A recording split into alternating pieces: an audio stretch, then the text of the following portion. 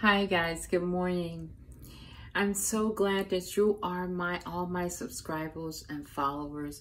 I want to tell you the reason why I like fasting.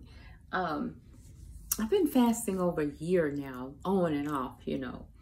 But when I first started out, I just wanted to see how it would feel to fast, to go all day without eating. And I just wanted to see if I actually gained any energy from it and felt better. So on my first fast, I gained a little bit of energy, but I was mostly weak and very thirsty and hungry. But now when I fast, because I'm used to going down into ketosis and I'm used to fasting, I get a jolt of energy. I get extra energy for some reason.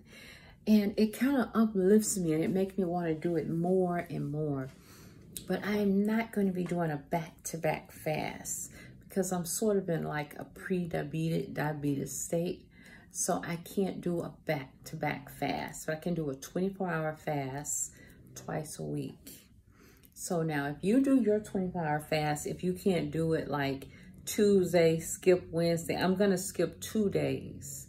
I think I'm doing Tuesday and then Friday or Saturday, one of the weekend days. So one weekday and one of the weekend days is what I'm going to be doing for 24 hours because it gets your body all the way down into that fat burning mode, which is where you want to be. Now, because you're fasting, it doesn't give you an excuse to say, okay, I can come off my fast and cheat. Because I told you something about some sweets I had taken in. I was not supposed to do that. But I was fasting to cleanse myself of various sweets and things that I was trying to add in my coffee, that honey. So don't take in things you're not supposed to have. If you do, just still continue your fast and don't do it again. You get one mess up, but don't give in on a whole fast. Just keep going. Just keep going. Just say, okay, I did that one thing. I'm not going to do anything else. Make sure it's a very small one thing. But don't give yourself the limit of, okay, I can do one thing. No. Just, it's a fast. It's a fast and stay strict with it, But if you do some little slight thing, just don't say, oh, I'm just going to give up. Just keep going. Just keep going. Because what it does, it develops your spirit of fasting. It's like exercise. Once you do it so much, it develops the muscle. So fasting is the same way. Once you fast so much, you develop in your fasting quality of how long you can do it, what you like to do when you're fasting, how you distract yourself from eating or thinking about things like foods and stuff. Now, the other thing I do, I pray all the time. I pray mostly in the morning time when I wake up, or I pray at night. When I first lay in the bed, I like to pray because I feel like I'm more connected with God when I'm on my way to sleep, when I'm closer to sleep. And sometimes I'll even have a dream like that, and I'll say, God, what was that dream about? I have to pray about it to see if I can get some kind of interpretation of what it was, because God will give you dreams sometime if you're in prayer and you just fall asleep.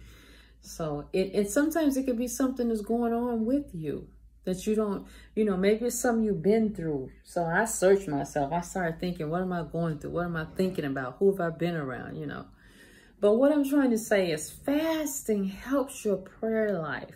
You begin to pray some quality prayers. You begin to want to be more connected and more in touch with the Lord. You want to hear your inner silent voice called the Holy Spirit. Learn to fast. That develops. Let the Holy Spirit speak so you can hear that silent little voice. And then I pray about so many things. I pray about my children, about family and friends. I have such a great prayer life when I fast. But I pray good anyway, So all the time I like to pray. And then I read the word. And I try my best to turn the TV off most times. Sometimes I do watch an hour or two of TV, late in the evening time when the shows come on in the news. But other than that, I get to bed early on days I fast because I want to get plenty of sleep. It's nothing like being in ketosis, burning calories in your sleep. because you're not going to feel tired. And actually, and when you're fasting and you go to sleep and you wake up, you're going to feel a little hungry because you're used to waking up and breaking fast. But don't give in to that. Just drink water and keep going. Keep going as long as you can. I'm going to tell you a quick way to start fasting. After you eat your dinner, you're going to sleep for 8 hours. Fast through your sleep and get up and fast about 4 hours more. That'll give you 12 hours.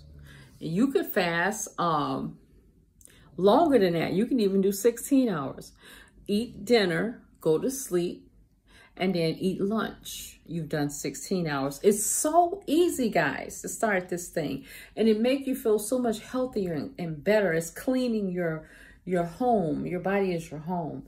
Cleaning things out that need to cleanse. So that while you're building up muscle, if you're on a carnivore or a keto diet with low sugar, you're building up muscle, you're building up these great reserves, and then you're working out too.